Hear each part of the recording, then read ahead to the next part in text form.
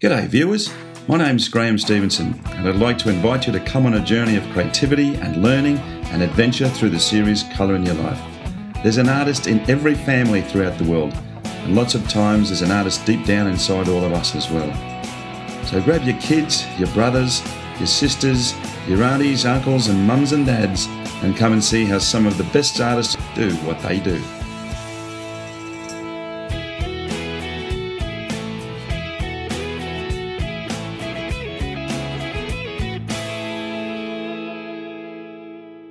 Okay folks, well we are in Melbourne for this particular session and the very talented lady, she calls herself an abstract colourist and also one of Australia's leading singing coaches from the Jaanz International Singing Academy down here in Melbourne, and we're also part of your gallery, which is the York Street Gallery as well. Yeah. So we're very privileged to be here.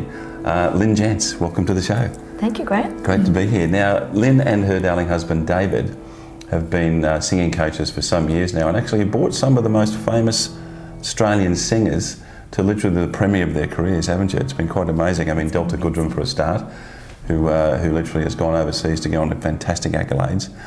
But your journey as far as an artist is concerned really came about because of illness many years ago. Very much so, yes. And it's sort of developed with your spiritual relationship, your relationship with God. That's right. And it's brought you to literally a place now where I think you paint your destiny and these stories that you have within your work. Tell me a little bit about when you first started this. I mean, you literally ended up almost dying, didn't you?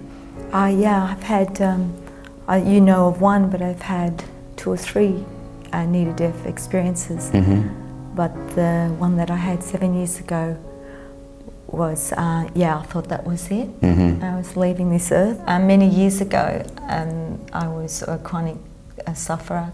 I was in and out of hospital, having operations every 8 months, mm-hmm. on Lyrica, on every medication you can think of.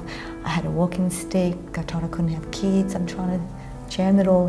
Mm-hmm. A doctor in Caulfield said that I would eventually be in a wheelchair by the time I'm 40. Mm-hmm. Do I tell my age? Yeah. Well, she doesn't look her age, I can assure you of that. It's pretty amazing. So. And he suggested that I use art as a form of my healing. Yeah.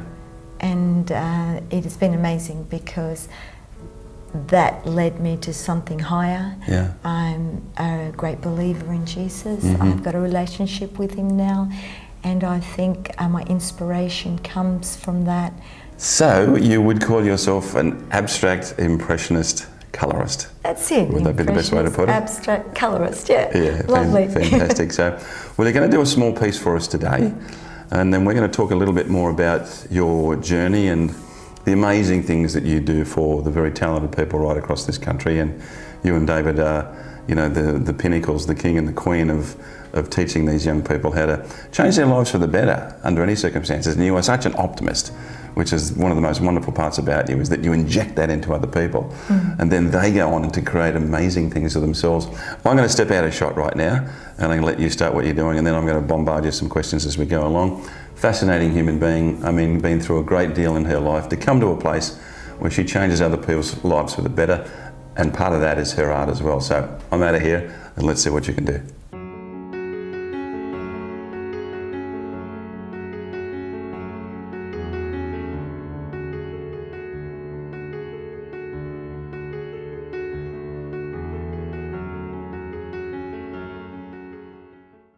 Okay, Lynn, well, you really paint from a great deal of feeling and spiritualism. Mm-hmm. And you describe that there's a place you go to called Your Secret Place.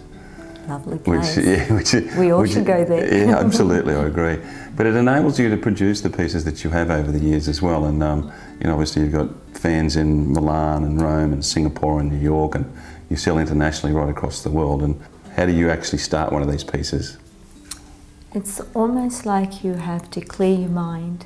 Singing, our technique's emotion-centered singing. So therefore, I can't separate that from painting.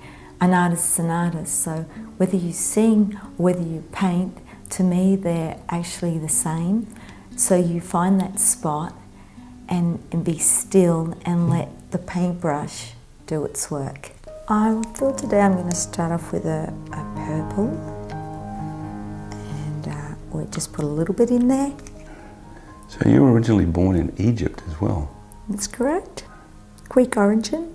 So from so your family background is Greek, is that correct? Yes. I was born in Alexandria. Okay. And yeah, came out here in 1957, which gives away my age, so you'll have to work it out. You were one. I was 6 months old, and Okay.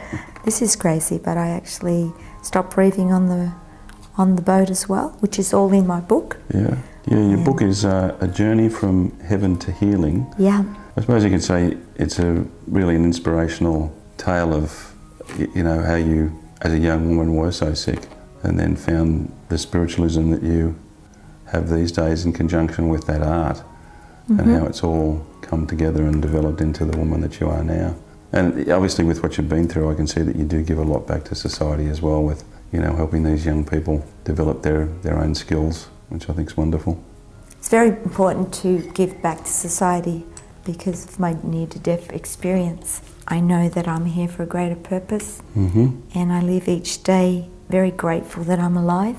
You know, you're obviously very influenced by your spiritualism and your beliefs. Yes. You know, I would tend to think that that would be part of the creative path as well. But I mean, your work's incredibly vivid. I mean, it's complex as well. I mean, it's simple in its form, but it's very complex in the way that you put a lot of these together. The colour range is just amazing with what you do. We've got a piece called Alpha, obviously the top or the number one, and then another piece called Birds, which is just beautiful too. But I mean, these all come about with the techniques that you're using right now. Yes. You just sit down and you start to evolve it, and then the picture talks to you in the end. So tell me more about the singing coaching as well, because you and Dave really are incredibly well recognised in this country for bringing young people to X Factor and The Voice, and obviously working with Delta. And we consider this as a lovely little family. Yeah, and I enjoy teaching. I teach on the Gold Coast. I'm the master coach there. But I love also doing my art in my spare time, and obviously been a professional artist for over 20 years, exhibited all around the world, and very blessed that I've had these opportunities that have come my way. Absolutely. Your work's dynamic, to say the least. You've got another piece called Burning Bush, which I think probably has a relationship to Moses, from what I can imagine. It's a little bit like when I had my encounter. I came back and everyone said, "Wow, Lynn, you look younger." I said, "Yeah, I had an encounter with the burning bush." Well, there's another piece that you've got called Dividing Line, and that's got a number of crucifixes in it as well. Yes, 3. And funnily enough, you've actually got the shape of the nautilus shell or the spiral in there, which is the golden mean. Yeah, that's interesting. A natural part of nature as well. Well, part of the beauty about working with your husband and all these talented people is you've got your gallery and your studio and all of these great talented singers and musicians as well in the one location. But it's sort of like a labyrinth. It's like a rabbit warren. There are rooms everywhere where people are, they're all soundproof, where people are playing the piano and they're learning how to sing, and it's amazing. As soundproof as you can make it, but it's interesting when you hear when it's all going together. It's music there. And art somewhere else. I'm in this middle room painting and enjoying it. the whole of the top floor is a gallery as well, where you've got all of your beautiful paintings, and people come in here and they... Well, how that eventuated, Graham, was that I was getting people from China and other people that wanted to view my work. And you know, when you exhibit at other places, you're only given a week or two, and then I felt it was hard to get taken to my studio. So I thought, well, I've got the space, why not start an art gallery? And so it's been amazing, because now I can also have the opportunity of sometimes allowing others to come and exhibit.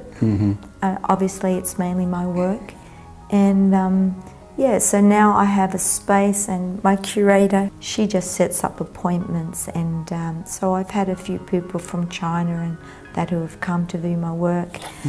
And also it's been good for those that actually can't come on the day for the exhibition and they want a private viewing. Some people don't want a lot of people around, especially in the industry, and I've had a lot of industry people come through and they are well known and they don't want people in their faces, so they want to look at my work and then, you know, purchase. You know, there's a few people that do have my work that are in the industry, yeah. But you also work in watercolours as well. Yeah, I've worked in all mediums. Yeah. I found the oils were, it takes 12 months for the oils to dry properly and it can be harmful. I felt the breathing sometimes, and so I'll use it if I have to. And I'll be honest, the oils is a great medium to work with, but I've established a technique with the acrylics, and I find they're easier to work with, dry quicker. And then because I exhibit regularly, I need my work to dry, you know, and I can't afford to wait for 12 months for that to happen. And a lot of the students actually can paint themselves. They're actually artists. So if you can sing, you can paint. It's because it comes from that special spot that I talked about. Our technique is emotion-centered singing. So therefore, when you're painting as well, you got to be just allow this brush to do its work and enjoy it while you're doing it. You know, every piece that I've personally done, I believe they're quite different. I have started now doing limited editions of my work. I've started only doing 1 to 30. I don't know, down the track, if I get into other galleries and things like that, I might, you know, it might be 1 to 100, but at the moment there's only 2 pieces that I'm selling now, which is Flight of Utopia and also Into the Light, so they can purchase that. And you've got a piece here called Isaiah, which is a really powerful, striking painting. What's the story behind that? Well, I used to teach Isaiah. Isaiah started with me here in this very studio. Yeah. And I was very inspired by his background. He's Aboriginal, which you all know. And his father started telling me about his stories, and being managed by Christine at the moment. And this young boy was singing, started singing off in church. So a lot of also what we teach is our emotion-centered technique is based, it's gospelly based. Like all the great singers in the world, Elvis Presley, Whitney Houston, you name them, all started from the church. You know, if you all realise that. And he got prophesied, or that he would become quite well known one day, and that God was going to use his voice. So I was meditating on what he shared with me. That came out, and so it's inspired by Isaiah. It has been exhibited overseas as well, and and I've brought it back because again, sometimes I exhibit and I don't actually sell them. I just exhibit them in Miami and a few other places around the world. I've exhibited at Next Gallery, Ross and Chimbro as well, and there's some other opportunities that are coming up at Singapore and around the world. But obviously Australia's my home, so I like to think that York Street Gallery can be available to the world and they can come and visit us. Of course, they get singing lessons at the same time. Yeah, oh yes, definitely. You don't have to be a singer to learn to sing, by the way. And I can see with most of this piece that you've been using an angle brush to do what you do.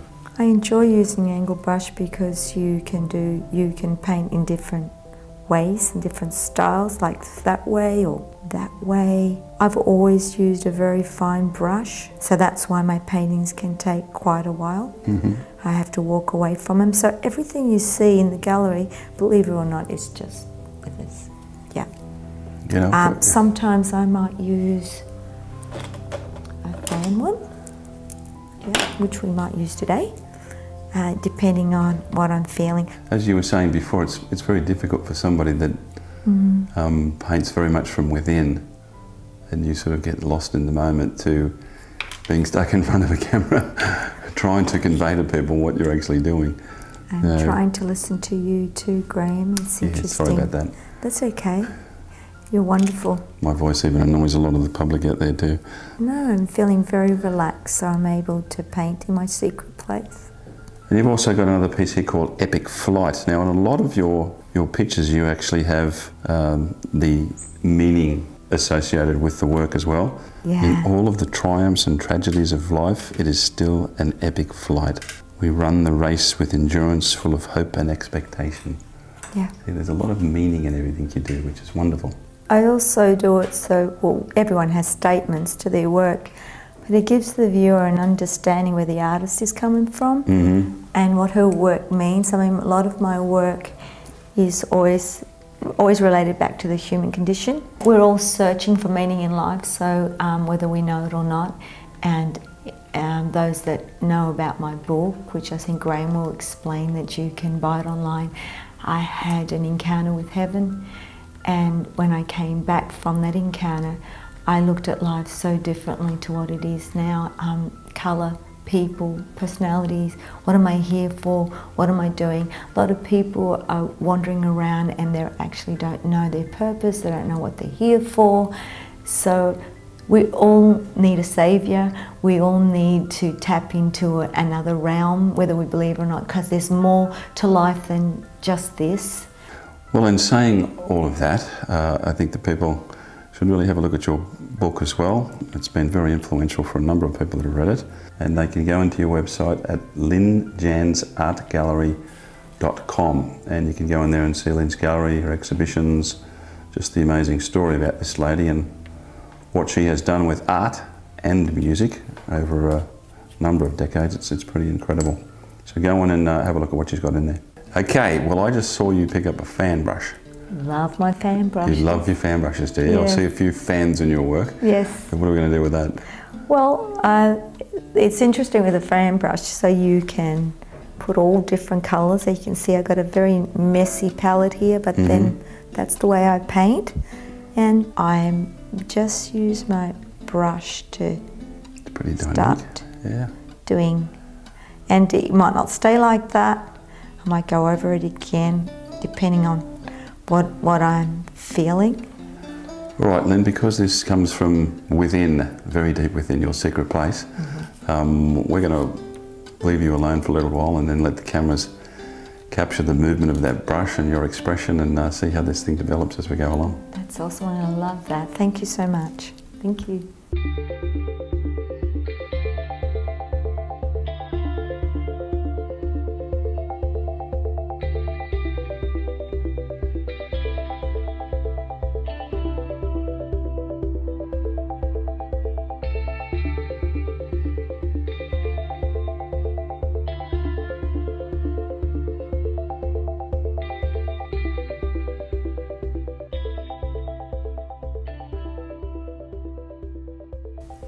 So what's actually happening with my painting now? I'm feeling, because each time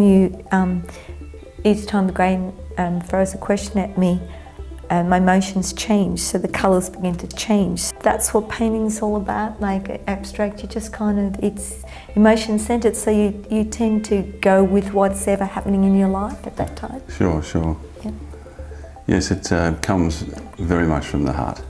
Yeah. That's the best way to describe it. Yeah. You know, you've got a very powerful piece as well called John 3:16. Ah, yes. Where he gave his only begotten son.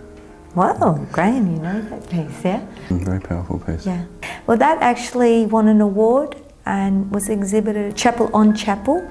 You've got another couple of pieces here. I'll just bring them up as well, because the place that you are with this painting, I mean, they're sort of starting to take on a similar aspect, but you've got one called Purity, which is just great. I mean, they really are dynamic pieces. And then there's also the piece Remnant. Remnant is man's search for meaning and inner space. A really dynamic looking piece of work. Well, some of the ones that you've got in the gallery are, you know, 8 foot by 6 foot. Yeah. They're quite large pieces, so. I love the piece as you're going up the stairs. And some people, it's really funny. Sometimes the students go upstairs and we have an exhibition and they said, we never saw that piece. It just shows you where, you know, people are on a mission and they don't stop to look. As I was saying to Graham before, do we stop and look at the sky? Do we stop and look at the trees? Do we stop to look at the colour? Do we stop and maybe observe a person? Or do we stop and... So sometimes my philosophy is that one a very well-known preacher, Creflo, has always said, you need to remove yourself out of the centre. When you remove yourself out of the centre, then you react differently to other people, because a lot of people just suffer a lot of deep root of rejection, and we live our life rejection, someone's hurt me, and they don't realise that maybe that could be us. And so when we remove that piece of rejection out of our heart and remove ourselves, then we're empty in a way that we can respond to people in a better way. Sure. Yeah. Makes a lot of sense. And as I said, I mean, your work amazes me, but there's one called The Mysterious Tangle. And it's a tangle and it's mysterious. This is a bit of a mysterious tangle too. This piece is becoming a very mysterious tangle, so we're just trying to figure out, yes. It's the idea. I mean, part of colour in your life is going through the individual journey of each artist. Yeah. You know, it's sort of what brought you to where you were. And so I've learned from, you know, my upbringing that really at the end of the day, we're not living for ourselves. We just need to know that we're here for a bigger purpose, and we need to go out there and find out what it is. I'm blessed to be able to paint and sing and teach, and I love my job. It's not a job. I enjoy it. Yeah, yeah, absolutely. So probably won't get this finished today. I want to take it home and give myself some time and just see what needs to be finished, because Graham, you've been talking to me. Sorry about that. I think I've got all my emotions in this painting. So yeah, I'd love to do that. Okay, that's a great idea. But because of the beauty of editing, you can see the finished piece now. It's really, really well done. And I think that you have your emotions and your intentions well and truly in the right place for the rest of the world. Thank you, So Graham. thanks so much for having us here. Yeah. All right, folks, from the York Street Gallery in Melbourne and the Jaanz International Singing Academy as well. And we had a great day here. Beautiful facility, so well set up for art and obviously teaching these amazing young talented people in Australia. Lynn, fantastic. Fantastic. Thank you for a great day. We really had a lovely time with you. Thank you. Very, very spiritual laddie, very well meaning towards life and everybody else around her. It was really a pleasure to have you here. Thank you, Graham. Also, Lynn's book, A Journey from Heaven to Healing. If you'd like to go into Lynn's website, that's lynnjaanzartgallery.com. You'll be able to go in there and see the book. It's actually a beautiful book, really well written as well. So pop in there and then go and see some of Lynn's work. It's really quite amazing. Very, very talented woman, abstract colourist. It's pretty Impressionist, abstract. Impressionist as well? Yes. Okay, we can do very that. Much so. But we're down in Melbourne for another week. Great place to be. We love the people down here as well.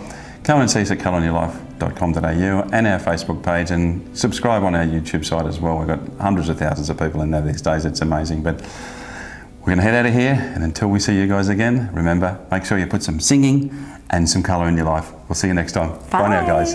Bye.